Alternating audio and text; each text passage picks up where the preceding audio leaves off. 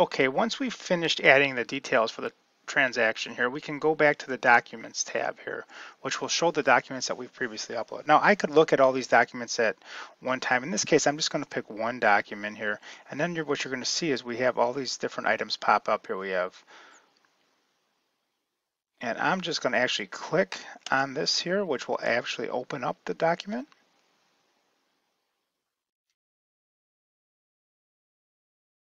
And now I can edit it. So I can add all the fields that may not have auto-populated here. So one of the fields that I noticed right away is it's not the seller's name here, right? So I would have to add Sam Seller, and some of the other fields like the managing broker's name, which this is area specific. And you can go through the whole contract and add in the appropriate information for the particular document that you're filling out. Then click Save and Close, and this will save all the changes for you. So this is how you would go through and add and edit all of the documents that you have and all the information that needs to be appropriate on those.